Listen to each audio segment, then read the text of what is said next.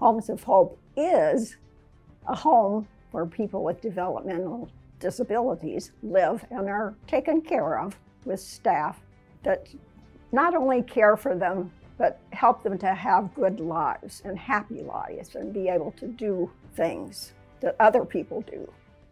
To be able to help create an organization like Homes of Hope, where residents could have a life with dignity, with self-determination, to be safe, to be protected, to be able to have community inclusion, to have fun, was kind of a new concept, and it was exciting.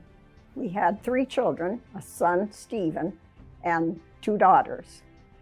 Stephen was born prematurely and only weighed 4 pounds 3 ounces.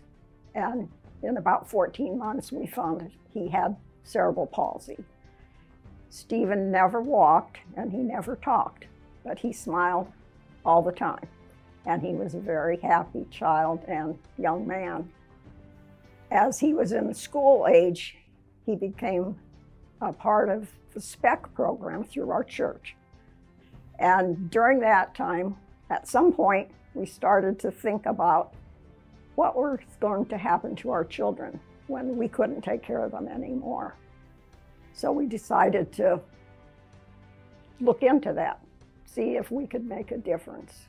They should have the same rights as anyone else, and we want them to grow in their independence, learn more life skills, do activities that they choose to do so that they are more self-determined in their choices and their unique styles and selves. I like watch TV, make my bed, brush my teeth,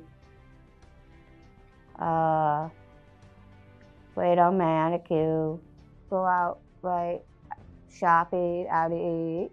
I like go on soil trips. We turn on soil trips, get along with the staff.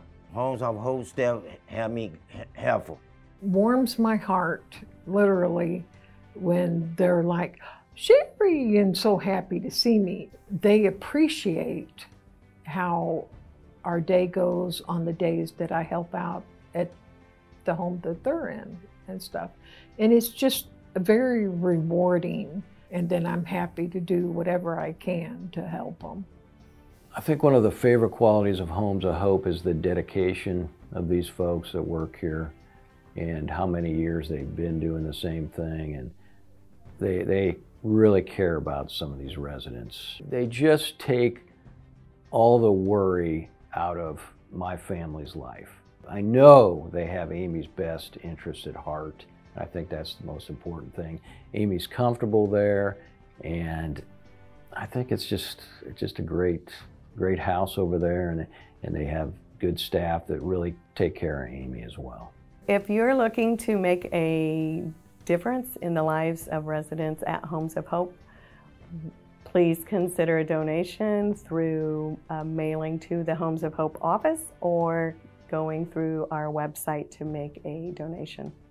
Donations for Homes of Hope also promotes the awareness of Homes of Hope within the community, and you can't put a price on that.